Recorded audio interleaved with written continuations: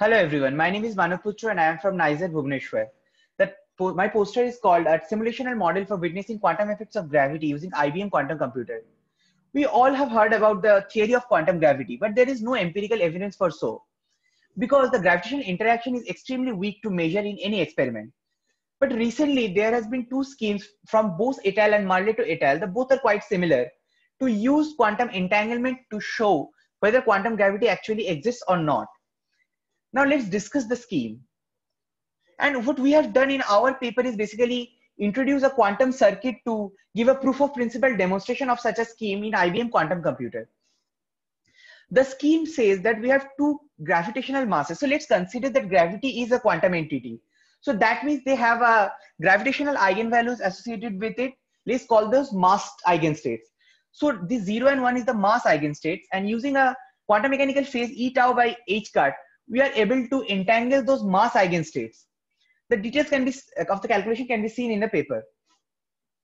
Now, using Stern-Gerlach interferometry, we have first created a entanglement between the mass eigenstates, and now using Stern-Gerlach interferometry, we are transferring this mass eigenstates to the spin eigenstates. So let's say we have an electron, it has both mass and spin. So according to our theory, it should have a mass eigenstate as well as a spin eigenstates. And now after we transfer the entanglement from the mass to the spin, we will measure the entanglement in the spin eigenstate using this entanglement witness. Because we cannot measure the entanglement directly in the mass eigenstate, we don't know how to. But we know how to measure it in the spin eigenstates. So what we do, the methodology of our work is because is basically we have proposed a quantum circuit to do such a demonstration of such a scheme. It's a simulational model. So this 0 and 0 corresponds to the mass of the first particle and the mass of the second particle. The spin 0 tilde is the spin of the first particle. This 0 tilde is the spin of the second particle. We have created equal superposition in all four. Then we have entangled the mass of the first particle with the spin of the first particle and the mass of the second particle with the spin of the second particle. After this type of an interaction, we have used a gravitational phase inducing unitary operator U, and then we have disentangled the mass from the spins and only measured the spins. So if there is an entanglement after measuring the spin, as we say the entanglement witness value is greater than 1, so that means there is an entanglement in the spin, we can conclusively say that yes, there was an entanglement in the mass and that entanglement has been transferred to the spin. So this is the unitary operator that has been used.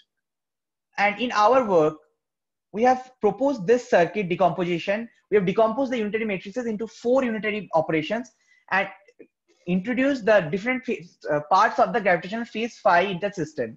And all the gravitational phases that you can see has been introduced in just the first 2 qubits, not the second two qubits. I have nothing done with the second 2 qubits.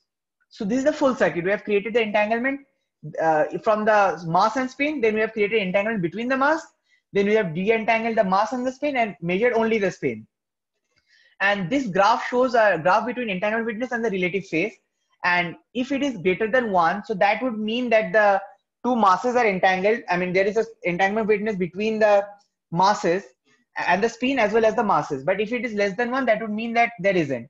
So if in this range, we can see that it is greater than 1.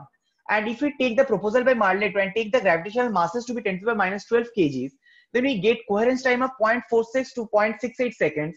And if we actually do this experiment in the lab, we will, and if we manage to have a coherence time more than this, we can show that if the entanglement witness indeed comes to be greater than 1 for these values, then we can conclusively say that yes, quantum gravity exists because the interaction was quantum in nature, that's why it created entanglement.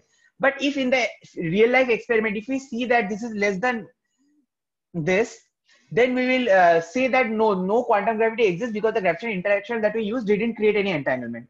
So that was the goal of our paper, to using a quantum computer to show that how we can perform such an experiment and what would be the parameters required that has been figured out from our quantum experiment. So thank you.